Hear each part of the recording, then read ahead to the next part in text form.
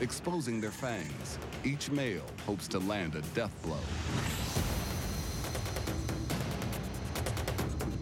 Since hundreds of spiders can hatch from the eggs of a single female, competition for territory and food leads to these violent battles. But this one ends with a stalemate.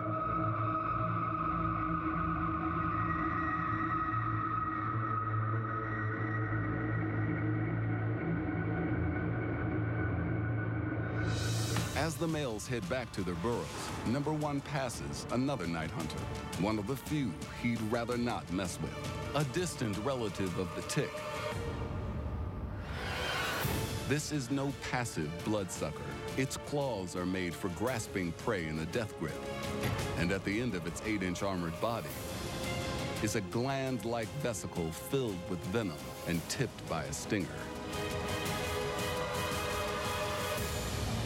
The East African scorpion. Now, this huge female strikes a defensive pose called the alert stance. She's moved her stinger to the ready position because facing her now is a threat 20 times her size.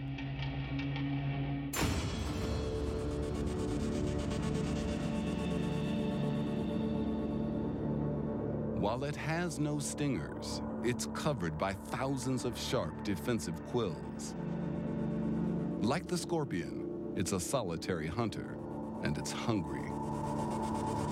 While its hearing is acute, its nose is adapted to pick up strange smells. And tonight, they found the scent of the scorpion, the East African hedgehog.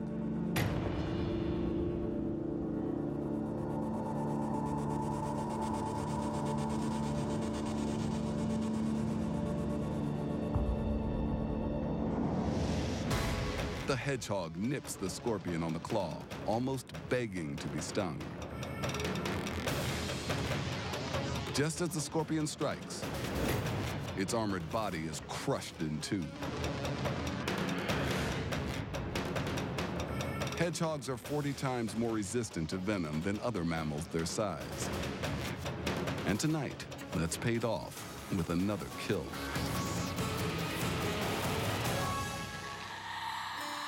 Hours later, the horizon brightens once more as the sun rises in the east. This natural clock for all living things has come full circle, and so has the project for the team. A project that has revealed incredible adaptations, from lightning-fast tongues to tiny camouflaged warriors. This is a realm where the beauty and brutality of the animal kingdom converge, and the battle for territory and survival never ends, all at the speed of life.